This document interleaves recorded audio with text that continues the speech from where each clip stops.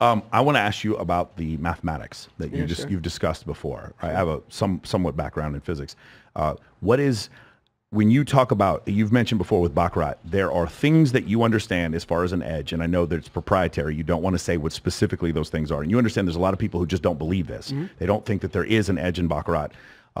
Can you explain? Is it fractals? Are you using like fucking like the golden ratio? Like what is where is some of this and I'm asking from a mathematical standpoint because one of the things, so I study statistics, I use an options trader professionally. One of the things with the normal distribution, you have these fat tails, and those fat tails don't make sense when you deal with equities, right? You have a 23 standard deviation move, the 2008 crash, but with cards that doesn't happen. With cards, there is only a finite number of outcomes that can happen. Like even in poker, right? There's only so many times, there's only a highest level hand and a lowest level hand, and you can't go any lower than that. Does that make sense? Sure. So how are you able to beat the system in some of these games? I have to be a little bit cautious not to overshare because of the proprietary natures. Let me just consider for a second. I'll tell you a story how it started. Okay. So the story goes that I was, there's a guy, I don't want to say where he's from, but he's, from like a Midwestern state, heavy accent, old gentleman.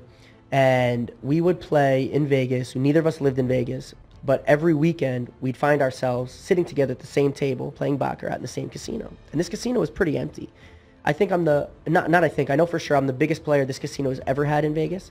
It's in Vegas. I'm the biggest player they ever had. And this guy was, I think, ranked like in the same like tier, although he's substantially lower than me, but still in that tier because it's not like a giant casino. So it's like a local watering hole that he and I like to go. So every weekend we'd sit together, we'd play, and over like, a year or something like this, we just became friendly.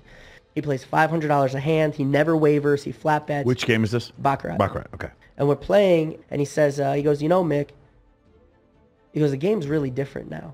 I was like, what are you talking about?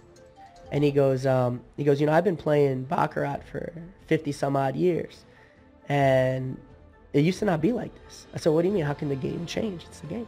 You count to 9, basically. Yeah.